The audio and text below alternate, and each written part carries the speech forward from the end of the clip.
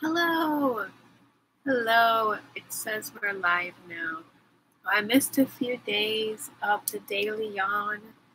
I've been trying to get back to it again, and I was just thinking about one of my practices um, for moving through the day is to take an index card and um, and then choose a colored pencil that whose color calls out to me, and I will write on the card in cursive um, present possibilities, and then underneath that I will write out um, different things, focuses for the day, sometimes tasks, sometimes places I might go to or things I have scheduled. Um, and for each of the things, I put down the way that I format it is I'll put like a little spiral next to it instead of like a checkbox or something or a bullet point. I like to put a spiral because sometimes I need to go around a few times to get to completing a task, and I feel like spiral gives me more permission to have space for my process to unfold. And then after the item, I put hearts for how many steps maybe it might take to complete the task. Like if, say, for example, today I went and got some groceries, and so I considered that. Oh, I can't really see that. I don't know if it's back. Let's probably be backwards. I don't know if it's backwards for you. Looks like it says sausages from here. Oh, anyway, okay. So I put 2 hearts after groceries, because like one heart for going to get the groceries and another heart for putting away the groceries. Um, Whereas like for getting my mail, I have another heart that I haven't completed because I needed to also like sort it and put it away at some point. But anyway, I just like wrote this out right now. Some days I'll start the day off by writing out the things. Other days I just fill it in after the fact, kind of like how people do with their like bullet journal, perhaps. But I like to just have it on a card, and then and I used to keep these in a basket because I felt like I didn't really have a sense of what I had done before, and also in boxes. But now I just recycle them after the day because I figure I'm okay with like forgetting the things. And I've kept a few just so that I would have like the format to remember, to something to jog my memory for the format. Because say, for example, this week I had a chronic illness flare, and which for me involves physical pain, but it also involves like the next day um, feelings of like a lot of depression and even like maybe like hopelessness, and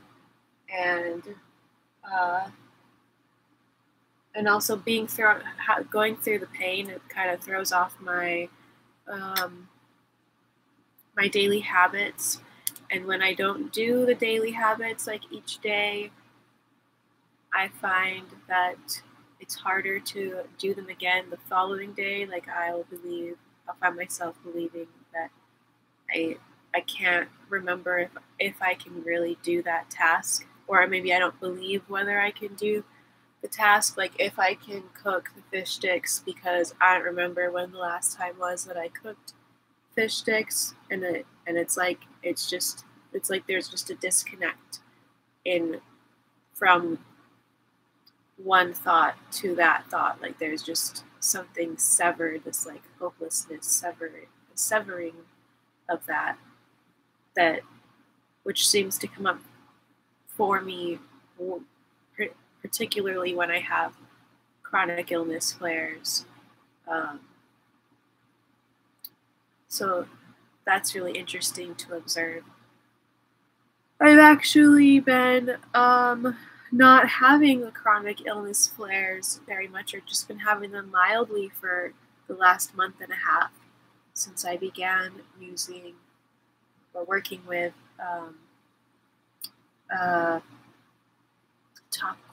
topical medicine for the skin that is being studied for inflammation, for its effects on inflammation, and how it impacts mast cells.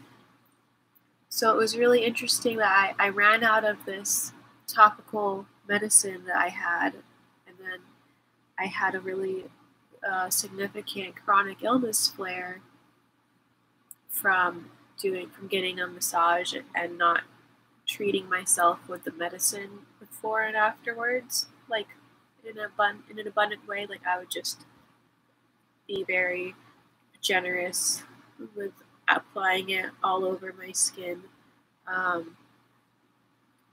So I feel very grateful to have gotten to realize that medicine has been having a significant impact on my wellness. I'm also curious about what I might do in the future.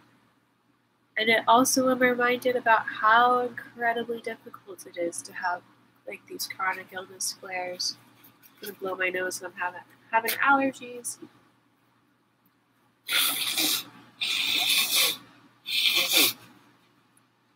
Like not only the initial symptoms themselves, but like the wave of depression and hopelessness that comes afterwards it was a nice reminder for me about just how difficult,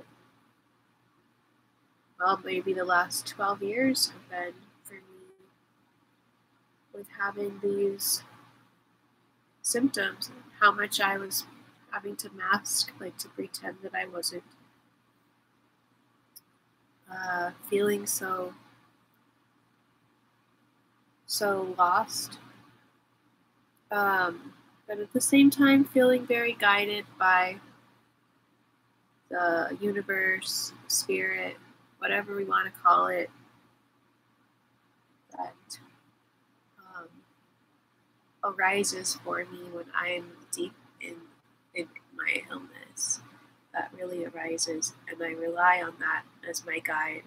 And I also rely on processes like this, like the present possibilities, which was a practice that I had forgotten about for the last few days and just been feeling like, I don't know how the fuck am I going to figure out how to get through like the day, and needing to remember like, oh, I need to have music, I need to have the lights, like the sensory things that really make a difference for me, especially when I'm in a more vulnerable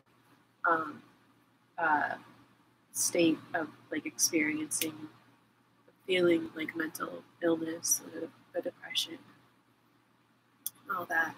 So going to remember to turn on some music when I turn this off. And if you've been watching, thanks for watching. And I hope that maybe something resonated with you in this video. Oh, and one more thing I forgot to mention is that on the present possibilities sheet, like I don't just write things to do, but I'll make like affirmations for myself as well. Like the first thing I wrote today was, be gentle with self, and regressing is a valid part of the journey. And I just wrote out the word backflows. Sometimes the water goes backwards and then comes around again, and there can be learning at those points, observations, messages that arise in the movement, the way that nature moves, the way that we naturally move, our natural rhythms. So just allowing permission for that. And I also wrote on here, I deserve to eat food, and put a bunch of hearts so I can fill those in throughout the day in case I forget. Because I definitely needed to do a lot of support when I was in this flare, like with getting prepared food, and which I forgot about that, so I ended up thinking I would be cooking and then not being able to do that, partly because of the mental blocks with needing to have like all my regular foods in the fridge and feeling like I need to see the abundance, to touch the abundance, to really believe that it's there. So now I have more options available that are easy, that are prepared in the fridge, and also I have my regular foods and from the brands that I'm used to. So I'm used to their touch, their texture, and their smell, how their aliveness, how long they will stay good before spoiling. Because that was another thing that I didn't realize during my chronic illness flare, that some milk I had in the fridge had gone bad, and so then I drank some coffee with it, and then I had like a stomach ache, and just needed to go and rest. Instead of getting to work that day, I just worked on my wellness. That's how we work. So, yeah, things don't always flow the way that we expect them to, and that's all right, because we can make a forecast, but the weather's going to come the way the weather comes.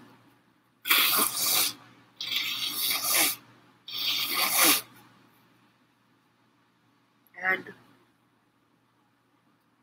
I find, sorry, I'm like tossing my tissues as I just got some more raw local honey to help with my allergies I'm having with some of the wild flowers. The brittle bush are calling out to me to learn about their medicine. Their flowers are like, hey, they're just calling out to me right now. So I'll be meeting with them soon. And I forgot what I was talking about. Gosh, I really can't talk about random things for a while. It'd be cool if I had like keywords to come back to, but I'm just kind of random sometimes. So that's how we're just going to start this. We'll see if we can keep coming back to it regularly. I'm going to encourage myself to do that. Anyway, I don't remember what I was talking about before, but I hope you have a great day and shift towards wellness, towards the well, the overflowing well. Just a little bit, just the tiniest micro movement towards it, especially if you're watching this and you're feeling real deep in illness. Maybe just the tiniest possibility, open the tiniest bit to the possibility that the seasons may shift again. I enjoy talking like this and seeing myself and yawning to myself, as well as to potential future humans watching, or however you define your creation. All right, until next time, many blessings. I feel grateful for your existence.